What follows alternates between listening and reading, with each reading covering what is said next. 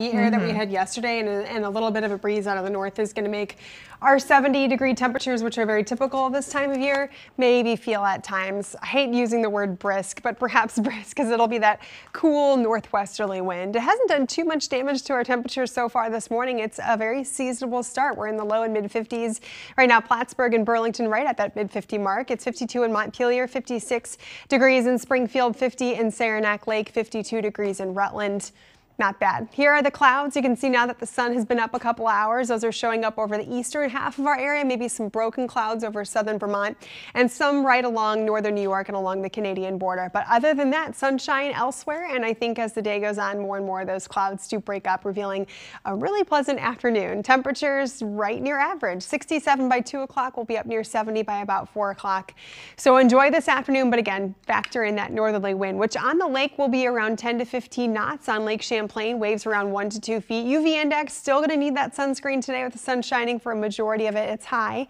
Lake level right above 96 feet and the water temperature 54 degrees. So that's seen some improvement over the last couple of days. We've got the sunshine to enjoy this afternoon. Like I said, I think overall a gorgeous way to end out the weekend.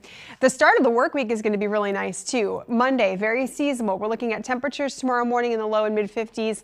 The afternoon hours showing plenty of sunshine, and we're also going to have seasonable afternoon temperatures in the mid 70s. Come Tuesday, temperatures inching up even a little bit more. I think by then though we'll find a little bit more cloud cover and maybe a spot shower, but it's overall pretty dry in the next couple of days. So some nice weather if you don't mind that warm up, 80 degrees by Tuesday.